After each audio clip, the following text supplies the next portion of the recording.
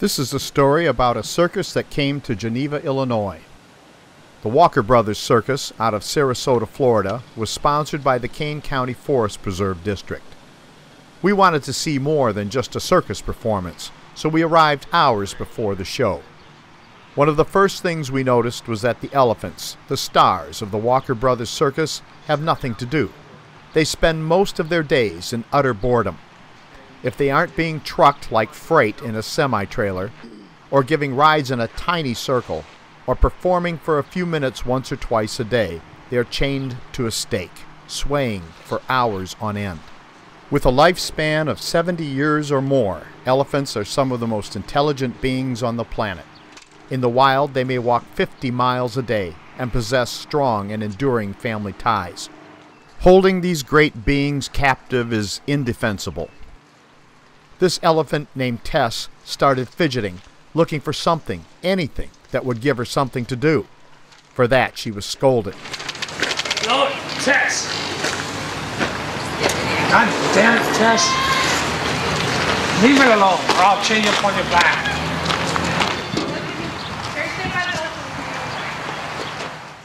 A while later, still frustrated, Tess was at it again.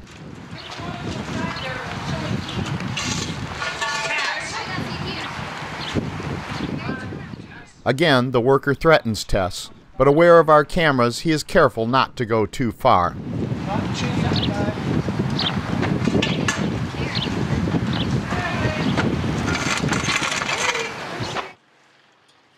For a very, very long time, Tess and her companions were simply left to sway and sway and sway. Elephant swaying is a repetitive or stereotypic behavior. Minimally, it is a sign of stress and can be an indication that the elephants are mentally and emotionally damaged by their ill treatment. Tess again looks for something to do.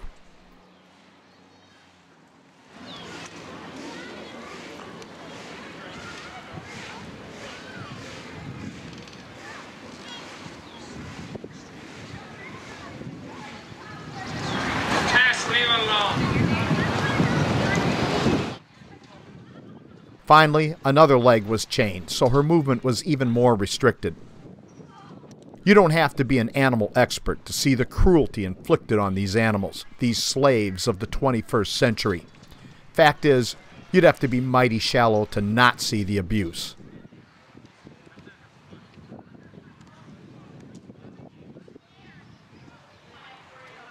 A trainer for Walker Brothers noticed that we were filming the elephants. We weren't the only ones with video cams, and this was public property, so videotaping is completely legal. But it obviously did not sit well with the trainer. Did you guys already get consent from management to video the elephants? We don't need consent. Get out of here. You don't? How about to be on the grounds? Get out of here. It's public property. Property is open. Okay, so you are not videoing me without my consent. Of course I'm videoing you. What are you doing? Don't video me, please. No, you don't have any standing, pal. You're on county property. It's an open show. There's no barrier. Okay, this is officially a situation. Official. So the best thing to do is just do your job and be quiet instead of causing some kind of a ruckus. Thank you. Just get out of here. We understand where the knowledge is coming from here in the brain. Right, Einstein. Next, the trainer was on his cell phone. And a short time later, a police officer for the Kane County Forest Preserve District arrived. Then we learned that the elephant trainer was not only cruel, he's an outright liar as well. Okay, all right. Come on over, I want to talk to you for a minute. Shut your camera off. Can't do it, officer. My lawyer would be furious with me. Okay, you're out here filming, is that what you're doing? Yeah, that's what Let's I'm doing. take a walk away from that gentleman. Now, what is the problem over here? There is none. Okay, well, the man says that you're in his face and... Excuse me. Let me introduce myself. My name is Bill Page. I work for the Daily Herald. Okay. I was here following up on the story, standing next to Mr. Hindi. He came up. Steve had said nothing. We have been, with my children, watching them put kids on there and leave them unattended. Steve said nothing. He came up and immediately started being aggressive.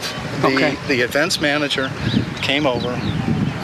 She clarified with us the fact that because it's a public show, because they opened this up, because there's no admission, because everybody else is filming, that there's nothing going on. Steve has made has said nothing initially to anybody, has not spoken or called to the elephants or anything else like that.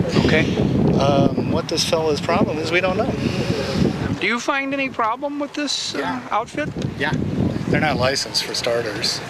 They're not licensed? No. From who? USDA.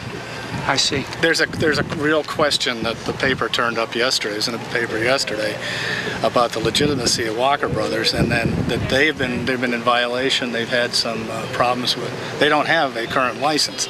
The leasing company Hawthorne apparently does, but we've got a. So yeah, there's a legitimacy problem, and there's questions, I would say, about the conditions and the treatment. I don't see any water out there. I don't see. Once the police officer realized that he had been scammed by the trainer, the woman who scheduled the circus for the county arrived to give the elephant trainer/liar a verbal spanking. Now it's time for the big show. But on the way to the tent, Bobo the clown, ever the performer, gives us a little show.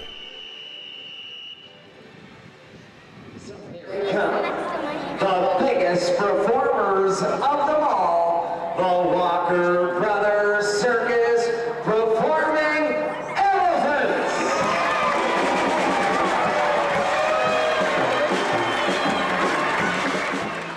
Here come the sad elephants and Bobo in his Gort costume. Look at the nonsense these intelligent animals endure. Incredibly, circuses and zoos try to pretend that they are educating the public about exotic animals. The truth is that circus and zoo visitors are watching mere shadows of what these animals would be in the wild. And obviously real elephants don't perform the stupid, inane behaviors that these unfortunate captives are forced to do. The Walker Brothers Circus elephants were brought in from the Hawthorne Corporation, a company with a long history of sick and abused elephants. The United States Department of Agriculture has filed numerous complaints against both Walker Brothers and Hawthorne for animal abuse. A single complaint filed April 9, 2003, charged Walker Brothers and Hawthorne with 47 violations of minimum standards of animal care. Here are just a few of them. Failure to handle an elephant in a manner that does not cause trauma, physical harm, behavior stress, and unnecessary discomfort. Using physical abuse to train, work, and handle an elephant. Exhibiting an animal under conditions that were inconsistent with her good health and well-being. Failure to provide veterinary care to an elephant suffering from severe chemical burns and bacterial infection. Failure to handle elephants so there is minimal risk of harm to the animal and to the public. There are many instances of abused, frustrated elephants finally snapping, going on rampages, injuring, and even killing people. One of the most infamous cases occurred in Honolulu, Hawaii in 1994, when a Hawthorne Corporation elephant named Tyke went berserk, killing his trainer and injuring others before he escaped into the streets of the city. In the end, Tyke was gunned down by police. An elephant being shot with handguns and shotguns does not die quickly. According to police reports, it took 86 shots to kill this magnificent but miserable, horribly abused elephant. Tyke may have been lucky. At least his years of torment were over.